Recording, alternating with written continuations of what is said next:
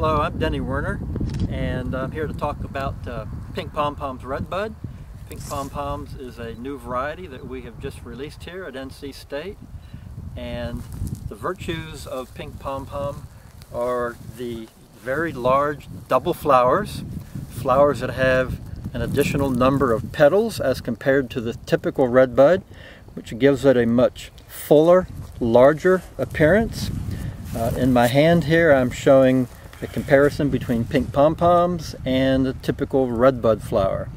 Pink Pom Poms also has a very attractive color, a reddish purple color as compared to the typical purple of standard redbud. And one other attribute of Pink Pom Poms that may be of interest is the fact that Pink Pom Poms is sterile. It does not make any of the redbud pods, and hence you don't have the unattractive pods on the tree, nor do you have any volunteer seedlings in your landscape. And that can be a distinct advantage also. One other character of Pink Pom Poms is that one of the parents in its development has a very glossy leaf character and is attractive in the summer by virtue of its attractive glossy leaf.